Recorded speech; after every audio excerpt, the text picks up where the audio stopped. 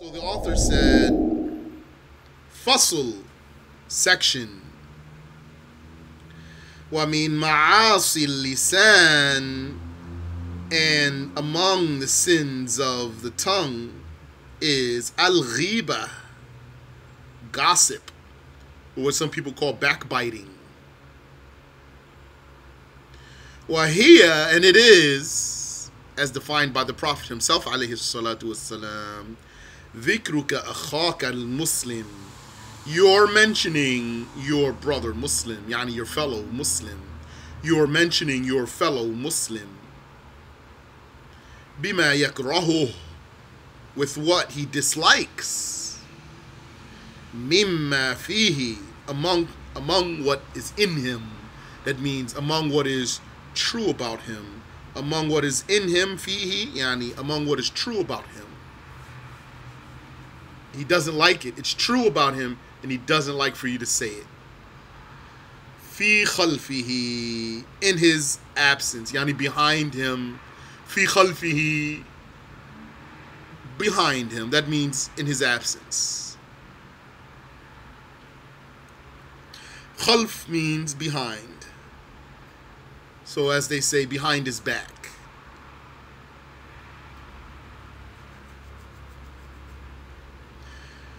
So mentioning your fellow Muslim with what he dislikes to be mentioned about him, though it is true,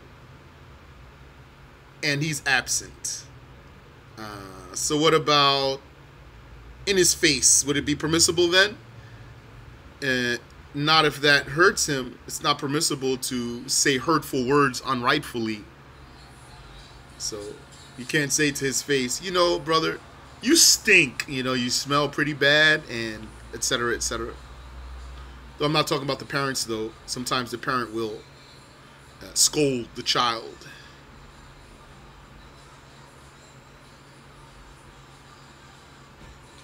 Not in that case, they're saying something to the one's face.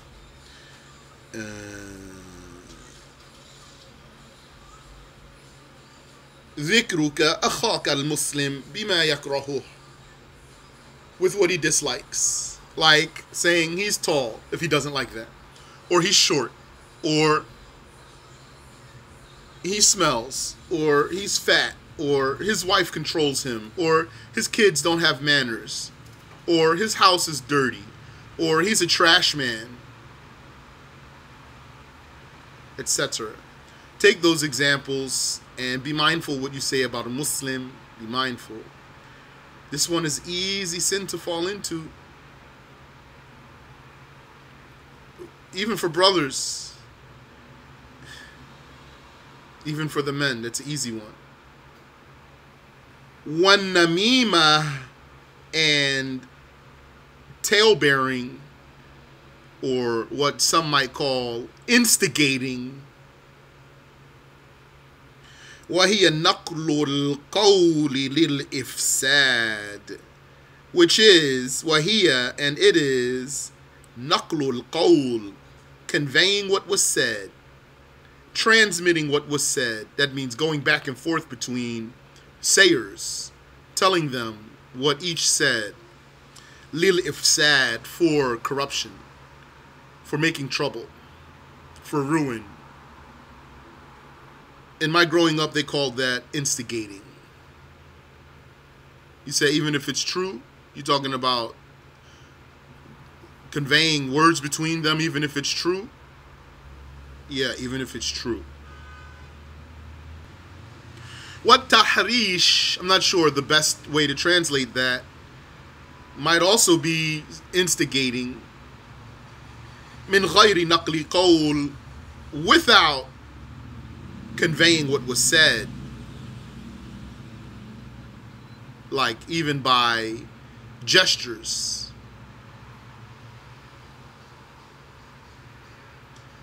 Walau bain al-bahaim, even between animals, like making dogs fight, or rams, or chickens.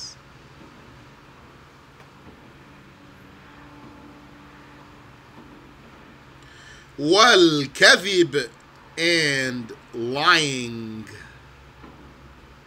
وهو, and it is الكلام بخلاف الواقع, talk that is against reality, that is different from reality, speech that is against, that is different from al-waqi', reality, yani what actually happened. Sometimes that's a small sin, sometimes that's a big sin. Lying to make people laugh, that's a major sin, that's a big sin. You know who's a Muslim? You can make dua for him? Dave Chappelle. Make dua for him. May Allah have mercy on him and help him and protect him. Ameen. Yeah, make dua for Mike Tyson too. May Allah Ta'ala help him and enable him to die on belief. Ameen. Major sin, yes. No. Lying while joking, lying to make people laugh is a major sin. That's what I said. Lying to make people laugh is a major sin. Question, is ghiba only for Muslims? So if your question is it haram only for Muslims? Then yes, the answer is yes. Ameen wa feek.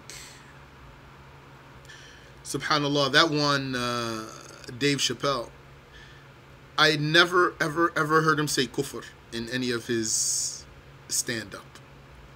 Subhanallah. The author says, وَالْيَمِينُ الْكَاذِبَةِ, swearing to a lie. Swearing to a lie. Like, yani, yameen means the right, as opposed to the yasar, the left. So when you swear, you raise your right hand, I swear. That's your yameen, your swear. Al-yaminul kadhiba, the lying swear, the lying swear. So someone lies and he says, Wallahi, I swear by Allah. That's a major sin. Not kufr, it's not kufr.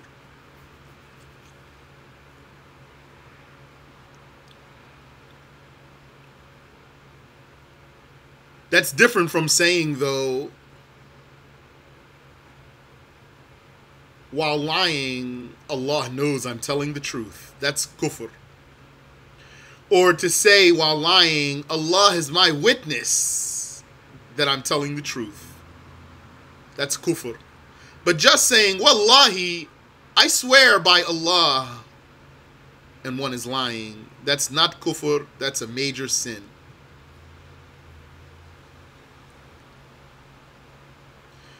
وَأَلْفَاظُ الْقَذْفِ, and the expressions of qadhf. Qadhf means rami, throwing. And this sin we're talking about now, you can call it qadhf, throwing. And you can call it rami, throwing. And that means accusing someone of fornication. Yani throwing one into fornication by your accusation, that is. Al-qadhf. وَأَلْفَاظُ الْقَذْفِ, the expressions of accusing someone of fornication. وَهِيَ كَثِيرًا, and they are many, like to say, you fornicator. That's haram. حاصلها, their summary is كل كلمة تنسب إنسانا أو واحدا من قرابته إلى الزنا. Every word, kalima, every word that attributes a person or one of his relatives to fornication, like to say, you bastard. If you said to him, you bastard, you're saying your mother is a fornicator. Your mother's a fornicator. You were born out of wedlock. So that's an expression of qadhf.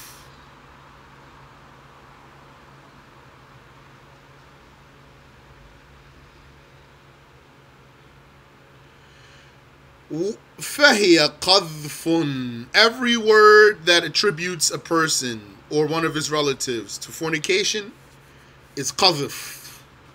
لِمَنْ نُسِبَ إِلَيْهِ. That's an accusation. That's a qadhf for who it was, to who was attributed to it. إِمَّا صَرِيحًا مُطْلَقًا. Either explicit, absolutely, like he says, you fornicator.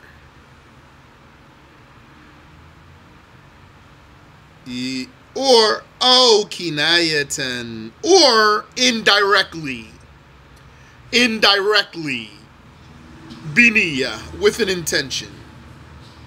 So either explicitly, absolutely, mutlaqan means regardless of your intention, the fact that you said it was enough when it was explicit.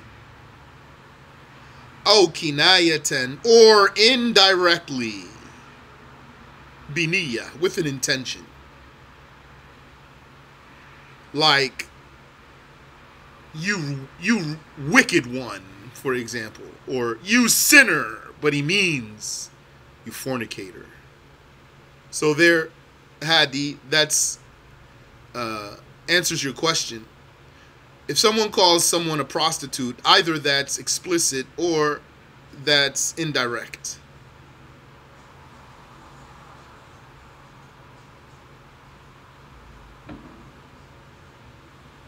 Or whore, for example, or something like that. Or a hoe. Or many words, like Sheikh said, those many words.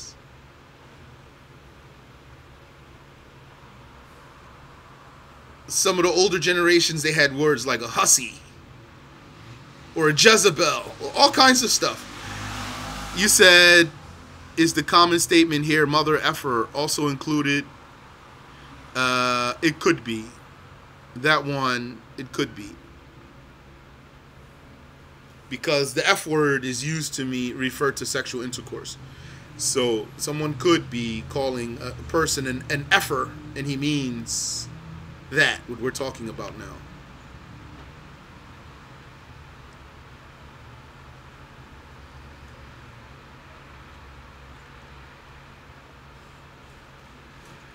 Question, would it be sinful even if they were one? Yes.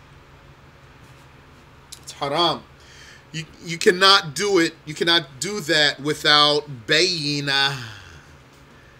Without evidence, which is going to be 4 male witnesses who saw his organ in her organ. So it's not enough to see them coming out of the house together, or to hear them behind the door making sounds, or to see them under a cover, even if they're moving.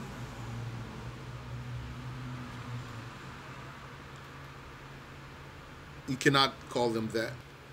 He said, if there was only one witness, and if he starts relaying that message, he would receive the punishment. Yes. Yes, you said he's a witness, didn't you? That means it's true, isn't it? So so if he's a witness, one witness, and then he went and he said that, they will whip him. The proper authorities, of course. وَيُحَدُّ الْقَاذِفُ الْحُرُّ 80 جَلْدَةً. And the qadhif, the thrower, the accuser, is yuhaddu, he is punished with the capital punishment. Al-hur, when he's free, al-qadhif al-hur, the free accuser, is punished, yuhaddu 80 jalda, 80 lashes. 80 lashes. The whip they use, by the way, is not, it's not like the whip that they used for slaves in America, that bull whip, that long bull whip, not like that. Something Much less. It's painful, but not like that. وَالرَّقِيقُ نِصْفَهَا, and the slave is yuhaddu, is punished with the capital punishment. Nisfaha, half of that, which is 40 lashes. Except the parent. The parent, if the accuser is a parent, then this parent is not punished for that. Still haram though. It's a lot of fitna. Saying those things cause lots of fitna. Lots of fitna. Just take a look at Jerry Springer show and those types of things. Maureen, all of that stuff. Lots of fitna. وَمِنْهَا سَبُّ الصَّحَابَةِ, and among them, the sins of the tongue, is insulting the companions. All of them. That's blasphemy. That's what he means here. When he says سَبُّ الصَّحَابَةِ, he means insulting all of them. That's blasphemy. Insulting some of them, if they are pious, then that's haram, not blasphemy.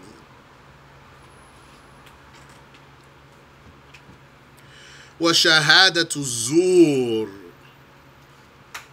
and false testimony. And false testimony. Why the parent is not punished? I haven't learned why.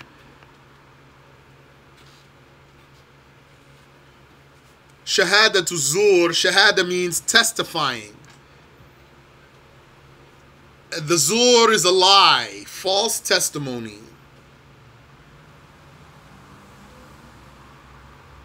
Yani perjury. And that's a major sin.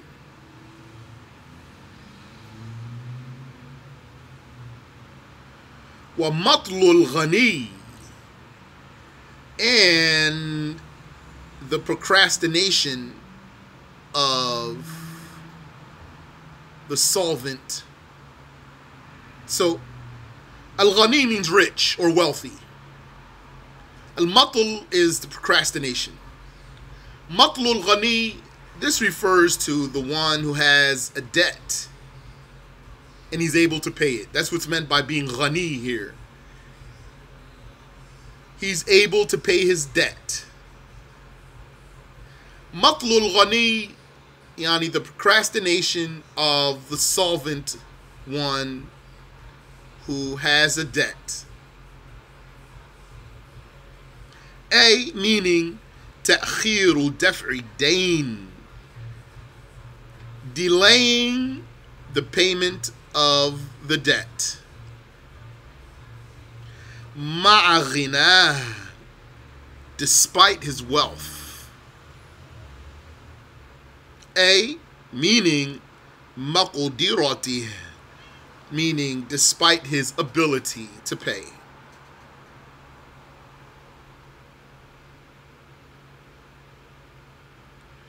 What if he can't pay? Can you fine him? No, that's riba. Can you harass him? No, you can't do that either. So what can you do if he can't pay? All you can do is give him a grace period. That's obligatory. That means you give him more time. That's obligatory. Washatmu, and insulting, wala'nu, and damning or cursing, walistihza'u, and making fun of or belittling, bil Muslim, the Muslim, unrightfully, that is.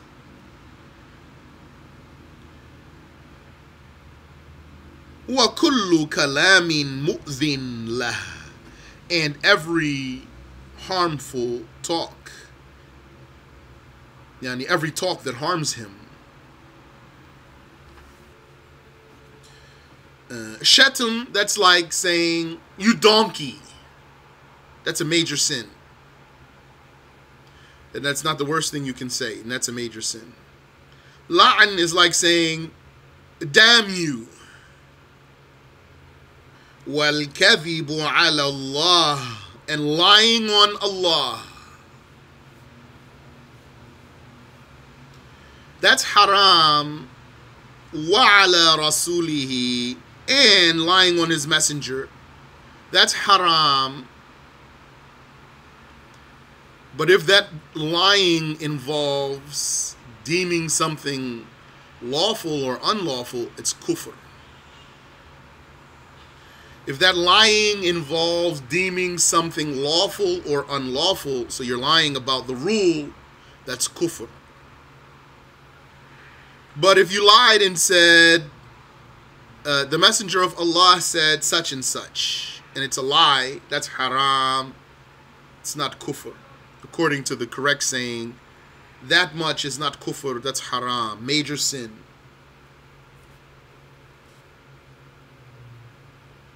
The one who lies on the Prophet sallallahu alaihi wasallam, he doesn't commit kufr just by that. Like if he said, the messenger of Allah said such and such, and he didn't say it, that's haram, it's not kufr. I don't have any details there, but among those who said that's not kufr is Ibn Hajar al-Asqalani. One scholar said that's kufr to, basically the rule is, fabricating a hadith is haram. It's not kufr by itself. Just without the detail about halal or haram, just only merely fabricating a hadith, that's haram, major sin. One scholar said that's kufr, and the correct saying that that's not kufr, it's haram. Yeah, that's the father of Imam al-Haramain, Al-Juwayni, the father. He's the one who said that's kufr. He's a high-ranking scholar also in the madhab of Shafi'i. Yes, it is not kufr, not kufr, not blasphemy. Did you understand? Did you hear me? I think I just said it like 10 times. The correct judgment about fabricating a hadith, just merely, I'm not talking about making something halal or haram, just merely fabricating a hadith, is that it's haram. Here it is. I have the book here. Hold on. Bismillah. I'll read for you. What did Imam Ibn Hajar al-Asqalani say? Imam Ibn Hajar al-Asqalani said, قال وَكُلُّ ذَلِكَ حَرَامٌ بِإِجْمَاعِ مَنْ يُعْتَدُّ بِهِ. All of that, he means fabricating the hadiths, the details that he talked about. He said all of that is haram by consensus, by the consensus of anyone who has any regard. He means not some deviant people who said that you're allowed to fabricate. إِلَّا أَنَّ بَعْضَ الْكَرَّامِيَّةِ وَبَعْضَ الْمُتَصَوِّفَةِ نُقِلَ عَنْهُمْ إِبَاحَةُ الْوَضْعِ. However, some of the Karramis and some of the Sufis, fake Sufis, it was documented about them that they permitted fabrication, fi targhib wa tarhib, in the cases of encouraging doing the good and discouraging doing the bad. They said here in this case, you can fabricate to encourage some about the Prophet, to encourage someone to do good or discourage him from doing bad. وَهُوَ خَطَأٌ مِّن فَاعِلِهِ, and that's a mistake from whoever did so. نَشَأَ عَنْ جَهْلٍ, that its source is ignorance. لأن الترغيب والترهيب من جملة الأحكام الشرعية, because encouraging the good and discouraging the bad is amongst the religious rules. Meaning, the religion already has that. The religion has that. You don't have to fabricate something about that. واتفقوا على أن تعمد الكذب على النبي صلى الله عليه وسلم من الكبائر. And they have agreed that intentionally lying on the Prophet sallallahu alaihi wasallam is among the major sins. وَبَالَغَ أَبُو مُحَمَّدٍ الْجُوَيْنِي, and Abu Muhammad al-Juwayni exaggerated. فَكَفَّرَ مَنْ تَعَمَّدَ الْكَذِبَ عَلَى النَّبِيِّ, and he deemed as a kafir who intentionally lied on the Prophet sallallahu alaihi wasallam. So you notice what he said there? He said balagha. He went too far. He exaggerated by deeming that one a kafir.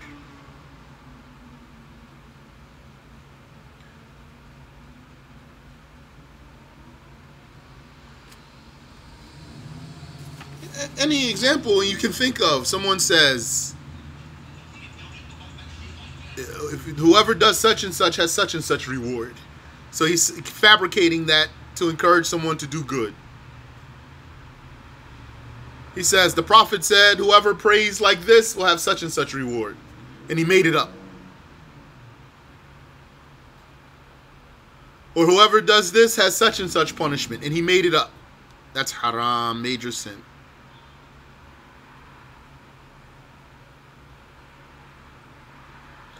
Is it clear? Do you have any other question there? Ameen wa fiq. Our Shaykh agrees with Ibn Hajar al-Asqalani. Shaykh Abdullah agrees with Ibn Hajar al-Asqalani here about this case. Tayyib, moving on. The author said, وَالدَّعْوَى الْبَاطِلَةِ, and the false claim, making a false claim. Like, for example, you have carpets from China. And then you say, oh, why don't you come and buy some of my Persian carpets here? I have some nice Persian carpets for you. That's haram.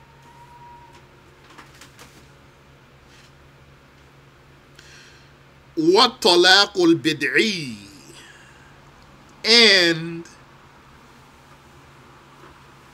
the improper divorce.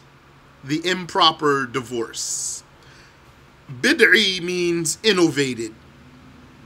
And what it means in this context, bid'i, it means the divorce that does not comply with the sunnah. So just for some simple words, I'm saying improper. The improper divorce. So the divorce itself is valid, but it's being done improperly, which is what? وَهُوَ, and it is مَا كَانَ فِي حَالِ الْحَيْضِ. It is the divorce that was at the time or during the time of menstruation. مَا كَانَ فِي حَالِ الْحَيْضِ, what was during the situation, what was in the situation of menses. Yani, while she was menstruating, he divorced her while she's menstruating. That's an improper divorce. That's a divorce that does not comply with the sunnah.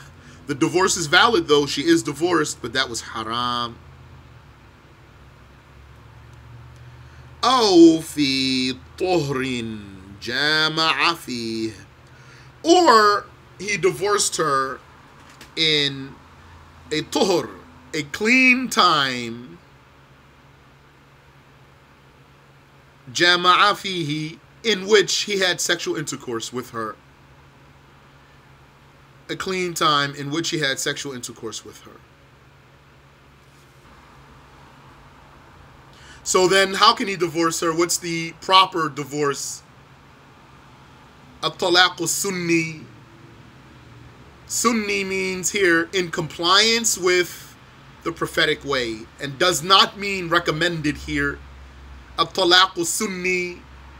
This does not mean recommended divorce. It means a proper divorce. How would that be? When she's not menstruating, And also, he did not have sexual intercourse with her during that non-menstruating time. So, if he wanted to divorce her, let's say she's menstruating and he wanted to divorce her. So what does he have to do? He has to wait till her menses goes off. So let's say her menses goes off and he wants to divorce her. So what should he do? Not have sexual intercourse with her so that he can divorce her in a non-menstruating time without sexual intercourse, which is going to be a red flag for her, by the way, if she has knowledge. She's going to say, my period went off. He's not touching me. And also, his behavior is, I don't know, seems kind of distant. I think he wants to divorce me.